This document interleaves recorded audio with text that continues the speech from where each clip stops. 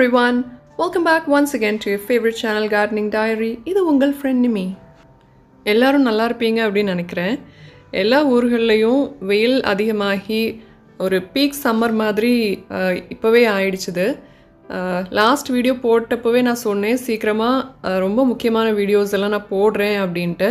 ஆனா சொன்ன மாதிரி அந்த டைம்க்கு எனக்கு போட முடியல. எதிர்பார்த்ததை விட ரொம்ப லேட் ஆயிடுச்சு. So sorry about it. Better late than never அப்படின்னு சொல்லுவாங்கல்ல இங்கிலீஷில். ஸோ அதனால் கொஞ்சம் லேட்டாக போட்டாலும் பயனுள்ளதாக தான் இருக்க போகுது இல்லையா? ஸோ நிறைய பேர் மெசேஜ் அனுப்பி கேட்டவங்களுக்கு என்னெல்லாம் பண்ணலாம், எப்படி பண்ணணும், என்ன பண்ணுங்க அப்படின்றதெல்லாம் நான் சொல்லி கொடுத்தேன்.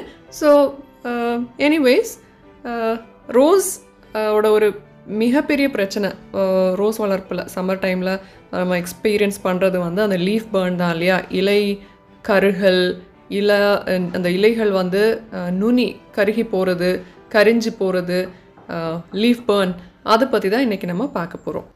இந்த லீஃப் பர்ன் டாப்பிக்கில் என்னெல்லாம் பார்ப்போம் அப்படின்னா அதோட ரீசன்ஸ், எதனால் அது மாதிரி ஆகுது, நம்ம பிளான்ஸில் அது இருக்கும்போது என்ன பண்ணி சரி பண்ணலாம், இல்லை கண்ட்ரோல் பண்ணலாம், ஃபுல்லும் சரி பண்ண முடியாது, என்ன டிப்ஸ் எல்லாம் நம்ம ஃபாலோ பண்ணணும், how to take care of our roses இந்த சம்மர் மந்த்ஸ் ஃபுல்லும் ஜென்ரலாக அந்த லீஃப் பர்ன் ரிலேட்டடான குறிப்புகள் மட்டும்தான் பார்க்க போகிறோம்.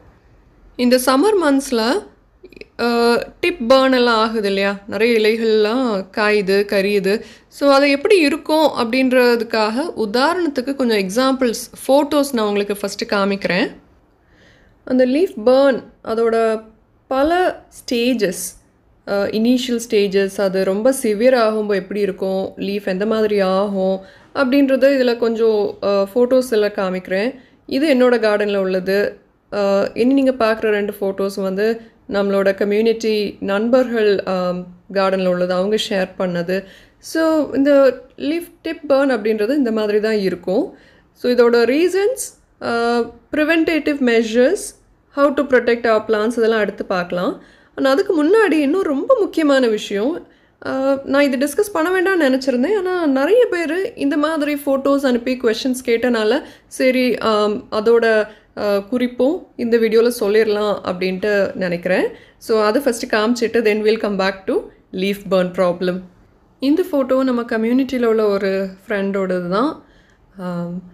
ஸோ நல்ல ஹெல்த்தியாக நல்லா வளர்ந்து வந்துட்டு இருந்த ரோசஸ் ஹெவி ரெயினுக்கு அப்புறம் ஃபாலேஜ் லாஸ் ஆகி ஒரு செட்பேக் வந்திருக்கும் இல்லையா? அப்புறமா ரிக்கவரே ஆகலை, அப்புறமா வளரவே இல்லை. என்னெல்லாமோ ட்ரை பண்ணி பார்த்தாச்சு, பேபி ஃபீட் ஸ்கெடியூல் ஃபாலோ பண்ணியாச்சு, ஆனால் ரெஸ்பான்ஸ் எல்லாம் சரியாக இல்லை அப்படின்ற ஒரு சிச்சுவேஷன். நிறைய பேருக்கு வந்து ரோசஸ் இந்த மாதிரி ஒரு கண்டிஷனில் இருக்குது. இப்போ இதில் நீங்கள் நோட்டீஸ் பண்ணிங்கன்னா கொஞ்சம் கொஞ்சம் க்ரோத் இருக்குது, ஆனால் எதுவுமே ஹெல்த்தியான லீவ்ஸ் கிடையாது. எல்லா லீவ்ஸுமே கேர்ள் ஆகி அதில் அங்கங்கே பூவும் வந்திருக்கு, ஆனால் அந்த பூவும் வந்து ஹெல்த்தியான ஃப்ளவர் கிடையாது. எல்லாமே த்ரிப்ஸ் அப்படின்ற அந்த பெஸ்ட் இன்ஃபெக்ட் பண்ணினது, கரிஞ்சு சுருண்டு ஷேப் இல்லாமல் அலங்கோலமாக இருக்கக்கூடிய ஒரு சிச்சுவேஷன். ஸோ இப்படி இருக்குது அப்படின்னா நீங்கள் பெஸ்டிசைட் ரொட்டீனை வந்து கொஞ்சம் ஸ்ட்ரிஞ்செண்ட்டாக ஃபாலோ பண்ணணும். ஃபஸ்ட்டு நீங்கள் பண்ண வேண்டியது அந்த ஃப்ளவர் மொட்டெல்லாம் கட் பண்ணிவிட்டு, ரொம்ப மோசமான க்ரோத் எல்லாம் கட் பண்ணி எடுத்துகிட்டு, பெஸ்டிசைடு வந்து ஒரு 3 நாள் கேப்பில் கண்டினியூஸாக ஒரு 3 ஸ்ப்ரேயாவது கொடுக்கணும், ஐஸ் வாட்டர்லாம் சேர்த்து. அந்த டிப்பெல்லாம் ஃபாலோ பண்ணணும், ஈவினிங் ஸ்ப்ரே பண்ணணும். அதுக்கப்புறமா க்ரோத் வந்து நல்லா இருக்கான்னு கவனிங்க. ரெண்டாவது, இப்படி பிளான்ட் இருக்கிற ஸ்டேஜில் வந்து எல்லா உரத்தையும் கொண்டு பிளான்ட்டு கொடுக்காதீங்க. பிளான்ட் ஓன்ட் ரெஸ்பாண்ட், அதுவே ஸ்ட்ரெஸ்ஸில் இருக்குது இல்லையா? ஸோ பெஸ்டிசைடை வந்து ட்ரீட் பண்ணுங்கள் கவனித்து. ரெண்டாவது, நீங்கள் நார்மலாக கொடுக்கக்கூடிய உரங்கள்லாம் ஸ்டாப் பண்ணிட்டு டாப் சாயில் மாற்றலைன்னா டாப் சாயில் மாற்றுங்க.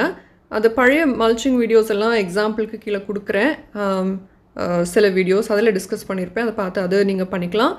அண்ட் இந்த ஸ்டேஜில் அதுக்கு ஹியூமேக், அமினோ ஃபுல்வர்த் இல்லை அமினோமார் அந்த மாதிரி உள்ள ஃபுட்டு மட்டும்தான் நீங்கள் வீக்லி ஒன்ஸ் கொடுக்க முடியும். ரூட் ட்ரீட்மெண்ட் பண்ணலாம் 2 வாரத்துக்கு ஒரு முறை. ஹியூமிக்கு வந்து கண்டிப்பாக வீக்லி ஒன்ஸு பிளான்ட்டு கொடுக்கணும். அண்ட் ஓவர் வாட்டர் பண்ணிடக்கூடாது. இதுதான் ரொம்ப முக்கியம். ஒரு பிளான்ட்டும் ரெஸ்பாண்ட் பண்ணுறதுக்கு டைம் எடுக்கும். சிலது 1 மந்தில் யூ வில் சி ரிசல்ட், சிலது வந்து 3 மந்த்ஸ் கூட ஆகலாம், 4 மந்த்ஸ் கூட ஆகலாம். ஸோ யூ நீட் பேஷன்ஸ், வேறு எதுவும் இல்லை. சரி, நம்ம இனி அந்த லீஃப் பர்ன் பற்றி பார்க்கலாம். ஸோ அதோட சிம்டம்ஸ் ஆரம்பிக்கிறது வந்து அந்த லீஃபோட அட்டம், அந்த நுனியிலேருந்து தான் அது கருக ஆரம்பிக்கும். ரொம்ப சிவியராக இல்லைன்னா லைட்டாக இருக்கும். ஆல்மோஸ்ட் நிறைய லீவ்ஸில் அந்த மாதிரி ஸ்பாட்ஸ் மாதிரி அட்டத்தில் கொஞ்சம் கொஞ்சம் இருக்கும். அதுக்கு டாலரேட் பண்ண முடியல, மேனேஜ் பண்ண முடியல அப்படின்ற பட்சத்தில் அது மெதுவாக இன்க்ரீஸ் ஆகி அந்த லீஃப் மொத்தம் அந்த ப்ரௌன் வந்து ஸ்ப்ரெட் ஆயிரும். அப்புறமா அந்த லீஃப் வந்து டிஷ்யூ எல்லாம் ஸ்பாயில் ஆகி பேப்பர் மாதிரி நல்ல பப்படம் நம்ம கையில் பொடிச்சா அந்த மாதிரி இருக்கும். அந்த மாதிரி அந்த இலை வந்து பொடிகிற அளவுக்கு அந்த ஸ்டேஜுக்கு போயிடும். ஸோ அவ்வளோ சிவியராக அந்த லீஃப் பர்ன் வந்து பிளான்ட் அஃபெக்ட் பண்ணும். ஸோ கடைசியில் என்ன ஆகும்னா பிளான்ட்டுக்கு தெரியும் சம்திங் இஸ் ராங். அப்போ அதோட எனர்ஜியை வந்து அதை ஸ்டோர் பண்ணிக்கிறதுக்காக இந்த மாதிரி இருக்கிற இலையெல்லாம் அது வந்து லூஸ் பண்ண ஆரம்பிக்கும். தன்னாலே வந்து என்ன சொல்கிறது, டீஃபாலியேஜ் அப்படின்னு சொல்லுவாங்க இங்கிலீஷில். அது அந்த இலைகளை இழக்க ஆரம்பிக்கும். அந்த எனர்ஜி வந்து அது ஸ்டெம்ஸில் ஸ்டோர் பண்ணுறதுக்காக ஒரு தற்காப்புக்காக பிளான்ட் வந்து அந்த மாதிரி பண்ணும். ஸோ அதனால் நீங்கள் வந்து ஜென்ரலாகவே லீஃப் நிறைய போன மாதிரி ஒரு ஃபீல் உங்களுக்கு கிடைக்கலாம். ஏன் எப்படி ஆகுது அப்படின்னு பார்த்தோன்னா, சடனாக டெம்பரேச்சர் ரைஸ் ஆகும் இல்லையா. அது ஒரு கூல் மந்த்ஸில் இருந்துட்டு இருந்துச்சு, சடனாக டெம்பரேச்சர் ஷூட் ஆக ஆரம்பிச்சிடுச்சு. அந்த டைமில் அந்த ரூட் பாலில் வேர்கள் இருக்கிற பகுதிகளில் வந்து அதுக்கு வாட்டர் கம்மியாக இருக்கிறதுனால that lack of moisture அப்படின்னு சொல்லலாம். So that will cause this leaf burn. ரெண்டாவது வந்து நம்ம கொடுக்குற ஃபெர்டிலைசர் இல்லை அது பெஸ்டிசைட், அது ஸ்ப்ரேயாக இருக்கட்டும் இல்லை ட்ரென்ச்சாக இருக்கட்டும், ஸோ அதோட டோஸ் கூடி பண்ணாலோ, எஸ்பெஷலி இந்த சம்மர் மந்த்ஸ்லன்னு இல்லை ஜென்ரலாகவே பிளான்ட்டுக்கு வந்து அந்த டோசேஜ் எப்போவாது நம்ம அந்த ஃபெர்டிலைசர்லாம் கூடி போச்சுன்னா அகேன் அது வந்து லீஃபில் தான் வெளிப்படும். இல்லை ஸ்டெம்ஸ் எல்லாம் வாடி ஒரு மாதிரி அது இன்னொரு ரியாக்ஷன். ஸோ நிறைய பேர் பார்க்கக்கூடியது வந்து இந்த லீஃப் பர்ன். ஸோ லீஃப் பர்னுக்கு வந்து 2 காரணங்கள். ஒன்று லேக் ஆஃப் மாய்ஸ்சர் ஹீட்னால, ரெண்டாவது வந்து over dose of fertiliser R pesticides நம்ம கொடுக்குறதோட ரியாக்ஷனாக இருக்கலாம். ஃபெர்டிலைசர்னால வந்திருக்கு அப்படின்னா நம்ம இப்போ இன்றைக்கி கொடுத்துருக்கோம், ஒரு 2-3 டேஸில் இந்த மாதிரி நமக்கு தெரிஞ்சிரும். ஸோ அப்போ உங்கள் பிளான்ட்டுக்கு என்ன கொடுத்தீங்கன்னு உங்களுக்கு தான் தெரியும். ஸோ அந்த மாதிரி ஒரு சிச்சுவேஷனில் என்ன பண்ணோன்னா, நிறைய தண்ணி விட்டு ஒன்றில் நீங்கள் ஸ்ப்ரே பண்ணிங்கன்னா பிளான்ட்டை வாஷ் பண்ணுங்கள், ஷவர் பண்ணுங்கள் டெய்லி. மூட்டில் தண்ணியில் கலந்து கொடுத்துருக்கீங்க அப்படின்னா நிறைய வாட்டர் விட்டு ஒரு 5 மடங்கு தண்ணி ஜாஸ்தி விட்டு சாயிலில் இருக்கக்கூடிய டெபாசிட்ஸை வெளியேற்றுறதுக்கு ட்ரை பண்ணணும். அது பண்ணிவிட்டு ஒரு 10 நாளைக்கு ஃபீடே கொடுக்க வேண்டாம், எந்த உரங்களும் கொடுக்க வேண்டாம் ஃபார் த பிளான்ட். அந்த பிளான்ட் வந்து மெதுவாக அது ஒரு நார்மல்சிக்கு கொண்டு வர ட்ரை பண்ணணும். அப்படி இல்லாமல் இது நார்மல் ஹீட்னால, லேக் ஆஃப் மாய்ஸ்சர்னால சடனாக லீவ்ஸ் இந்த மாதிரி ஆக ஆரம்பிச்சிருக்கு அப்படின்னா அந்த டியூரேஷன்லேயும் நம்ம பிளான்ட்டுக்கு உரங்கள் கொடுக்கறத தவிர்க்கலாம். தொடர்ந்து இல்லை, கொஞ்ச நாளைக்கு. இப்போதைக்கு நீங்கள் உங்களுக்கு அந்த ஸ்கெடியூல் பிரகாரம் நிறைய கொடுக்க வேண்டி இருக்கும் இல்லையா. ஸோ எதுவுமே கொடுக்க வேண்டாம், எல்லாத்தையுமே உடனே ஒரு 7லேருந்து 10 நாளாவது ஸ்டாப் பண்ணிட்டு பிளெயின் வாட்டர் மட்டும் பிளான்ட்டுக்கு விடுங்க. லீஃப் நனைக்கிறது, அந்த கோல்டு வாட்டர் ஸ்ப்ரே அதெல்லாம் தாராளமாக கண்டினியூ பண்ணலாம். பிளான்ட்டை ஃபோர்ஸிபிளி வாஷ் பண்ணால் அந்த ஸ்பைடர் மைட்ஸ் எல்லாம் ஓரளவு செட்டில் ஆகாமல் நம்ம காப்பாற்றலாம். பிளெயின் வாட்டர் மட்டும் கொடுக்க ட்ரை பண்ணுங்கள். ரொம்பவே பாதிக்கப்பட்டிருக்கு அப்படின்ற பட்சத்தில் அந்த மாதிரி அஃபெக்ட் ஆகிருக்கிற இலைகள் ரொம்ப கரிஞ்சு போய் தான் ஸ்டெம்ஸ் இருக்குன்னா அதெல்லாம் ப்ரூன் பண்ணிவிட்டு அந்த ஃபஞ்சிசைட் பேஸ்ட் வச்சு விட்டுருங்க. வேறு எதுவும் பண்ண வேண்டாம். டாப் சாயில் நீங்கள் மாற்றலை அப்படின்னா மாற்றலாம். அதோட வீடியோ எனக்கு போட வேண்டியிருக்கு. ஸோ நான் ரெடி பண்ணி வச்சுருக்கிறேன் என்னோடய பிளான்ஸுக்கு போடுறதுக்கு. So I will try to post that சூன். நீங்கள் பண்ணலைன்னா வெயிட் பண்ணுங்கள். டெம்பரரியாக வாட்டரிங் பேட்டர்னை மட்டும் கரெக்டாக நீங்கள் பார்த்துக்கிட்டாலே போதும். நான் லேக் ஆஃப் மாய்ஸ்சர், அதாவது போதுமான அளவு மாய்ஸ்சர், ஈரம் வந்து அந்த வேர்களுக்கு உள்ளால் கிடைக்காதனால கூட இப்படி ஆகலாம் அப்படின்னு சொன்னேன் இல்லையா. ஸோ அது எப்படி நடக்கும் அப்படின்னு நீங்கள் கேட்கலாம். ஸோ நார்மலாக இப்போ நம்மளோட பாட்டிங் மீடியா கரெக்டாக இல்லை அப்படின்னா, இது என்னோட ஒரு ரோஸ் பிளான்ட்டோட சாயிலை காமிக்கிறேன் பாருங்கள். இதை நம்ம எங்கே கிளறினாலும் ஈரம் வந்து நமக்கு தெரியுது. அண்ட் சாயில் வந்து இறுகி போய் கட்டி பிடிச்சி இறுக்கமாக டைட்டாக இல்லை எல்லாமே. அண்ட் சாகியாகவும் இல்லை, இப்படி கொழன்னுலாம் இருக்கும்ல அந்த மாதிரியும் இல்லை.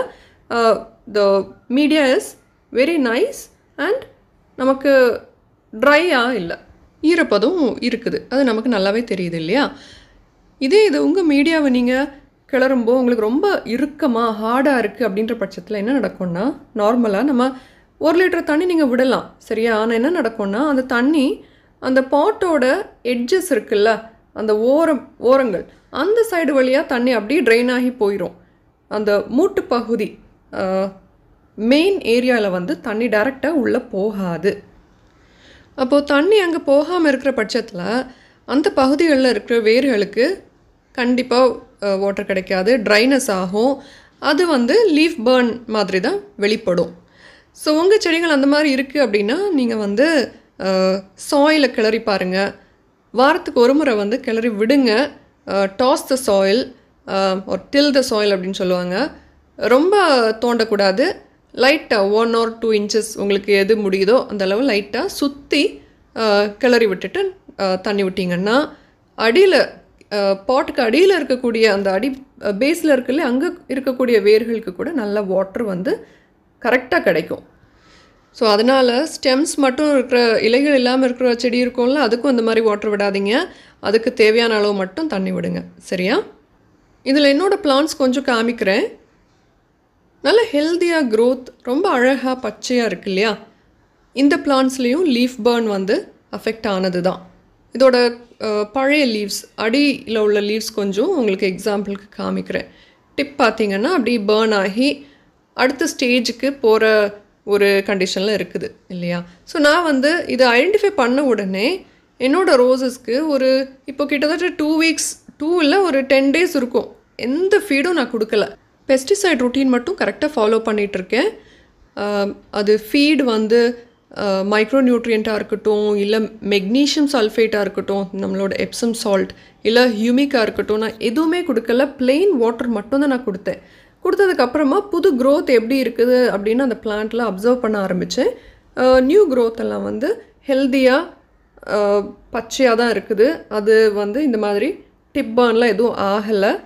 வாட்டர் ஸ்ப்ரே என்னால் முடிஞ்ச அளவு I try to do it 3 times a day. எங்களுக்கு சென்னை அளவு ஹீட் இல்லை, இருந்தாலும் லீஃப் வந்து பர்ன் இருக்க தான் செய்யுது. டெரஸ் ரோசஸ் மட்டும் இல்லை, கிரவுண்ட் ஃப்ளோரில் இருக்கிற ரோசஸ்க்கும் இந்த ப்ராப்ளம் இருக்குது. ஸோ ஃபீட் ஸ்டாப் பண்ணிட்டு பிளான்ட் அப்சர்வ் பண்ணுங்கள். ஒரு 10 days 2 weeks கழித்து அதில் வரக்கூடிய க்ரோத் எப்படி இருக்குது. அது வந்து அந்த லீவ்ஸ் வந்து லைட்டாக ஒரு டிப் பர்ன், ஒரு ஸ்பாட் மாதிரி இருந்தால் தட் இஸ் ஓகே.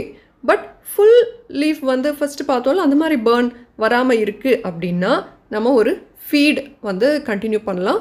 லோ டோஸில் பிளான்ட்டுக்கு ரொம்ப ஸ்ட்ரெஸ் கொடுக்காத அளவு இருக்கக்கூடிய, ஃபார் எக்ஸாம்பிள் நம்மளோட liquid ஃபீட்லாம் கொடுக்குறோம்ல, seaweed, amino ஃபுல்வத், like amino மார், இல்லை ஃபிஷ் எமல்ஷன், அந்த மாதிரி ஏதாவது ஃபீடு கொடுக்கலாம். ஸ்லோவாக ஒரு வீக்லி ஒன்ஸ் வந்து ஒரு 3/4 டோஸ், 1 கிராம் அப்படின்னா 3/4 கிராம் ஒரு 0.75 ml R what ever dose correct டோஸோ அதை விட கொஞ்சம் கம்மியாக நம்ம தண்ணியில் கலந்து பிளான்ட்ஸுக்கு மூட்டில் விட ஆரம்பிக்கலாம். ஸோ பிளான்ட்ஸ் எப்படி ரெஸ்பாண்ட் பண்ணுதுன்னு we have to keep watching. இந்த லீஃப் பர்ன் சிம்டம்ஸ் நம்ம நோட்டீஸ் பண்ணி ஃபீட் ஸ்டாப் பண்ணி மறுபடியும் ஃபீட் கொடுக்க ஆரம்பித்து ஒரு மாதம் வந்து நம்ம அந்த மாதிரி கண்டினியூ பண்ணலாம். அது பண்ணதுக்கப்புறம் பிளான்ட் மறுபடியும் நம்ம அதோட ரெகுலர் க்ரோத்தில் ஃபோக்கஸ் பண்ணுற மாதிரி கொண்டு போகணும். என்ன மாதிரி ஸ்டேஜில் இருக்கக்கூடிய பிளான்ட்டுக்கு என்ன மாதிரி ஃபீடு கொடுக்கலாம் அப்படின்ற ஒரு ஆப்ஷன்ஸ் வந்து நான் சீக்கிரமாக அடுத்த வீடியோஸ் போடுறேன். So it will be useful. As of now இது மட்டும் நீங்கள் ஃபாலோ பண்ணால் போதும். ரொம்ப முக்கியமாக சம்மர் சீசனில் புதுசாக நட்ட ரோஸு, ஸ்ட்ரெஸ்ஸாக இருக்கிற பிளான்ட்டு, ஒரு less than 2 years old plant, ரொம்ப பெருசாக புஷ்ஷியெல்லாம் இல்லாமல் இருக்கக்கூடிய பிளான்ட்ஸ் எல்லாம் இருக்கும்ல, அதில் வந்து பூக்க விடாதீங்க. மொட்டை வந்து டெட்ஹெட் பண்ணுங்கள், ரொம்ப முக்கியம். அதோட வளர்ச்சி நம்ம ஃபோக்கஸ் பண்ணணும். உங்களுக்கு ரொம்ப ஓல்ட் பிளான்ட், நிறைய பிரான்ச்சஸ் இருக்குது, நல்லா பூக்குது, நல்லா வளர்ந்துருக்கு, ஹெல்த்தியாக இருக்குது அப்படின்ற பட்சத்தில் அந்த பிளான்ட்டில் வந்து நீங்கள் த்ரூ அவுட் த சம்மர் வந்து பூ எடுக்கலாம். No problem at all. Again சில ரோசஸ் வந்து ரொம்பவே சென்சிட்டிவாக இருக்கும். அது அந்த பிளான்ட்டோட வெரைட்டி ஹீட்டுக்கு வந்து they are very sensitive, delicate. அப்போ அதில் வந்து குவிக்காக வந்து லீஃப் பர்ன் உடனே அடிச்சிரும். So you need to be very careful. அந்த பிளான்ட்டை வந்து எப்படி நீங்கள் ப்ரொடெக்ட் பண்ணணும், அந்த சம்மரை கடத்தி அந்த பிளான்ட்டை அடுத்த இயருக்கு கொண்டு போகணும். அண்ட் நிறைய பிளான்ட்ஸ் வந்து ஃபர்ஸ்ட் சம்மர் உங்கள் வீட்டில் நீங்கள் வளர்க்க ஆரம்பிச்சிருக்கீங்க அப்படின்னா சேலஞ்சிங்காக இருக்கும். இந்த வருஷம் கடத்திட்டிங்கன்னா they'll get used to it. So next year வந்து அவ்வளோ டிஃபிகல்ட்டாக இருக்காது. ஸோ ஆல் தீஸ் நீங்கள் வந்து ப்ராக்டிஸ் பண்ணும்போது கொஞ்சம் மிஸ்டேக்ஸ் கண்டிப்பாக நடக்க தான் செய்யும். மிஸ்டேக்ஸ்லேருந்து தானே படிப்போம். So in case if something cos wrong, don't worry, don't feel bad about it. நம்ம அதை திருத்த தானே ட்ரை பண்ணோம். நிறைய பேர் வந்து ஷேட் நெட் போடலாமா அப்படின்னு கேட்டிருந்தாங்க. I personally to not prefer shade net for roses. தேவையில்லைன்னு சொல்லுவேன்.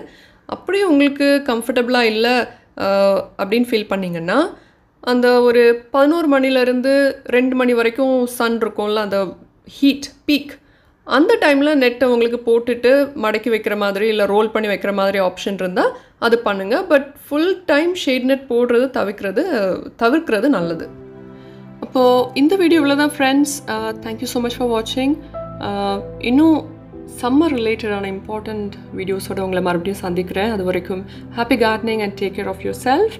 Until next time, this is your friend Nimi saying goodbye from Gardening Diary. Bye bye everyone.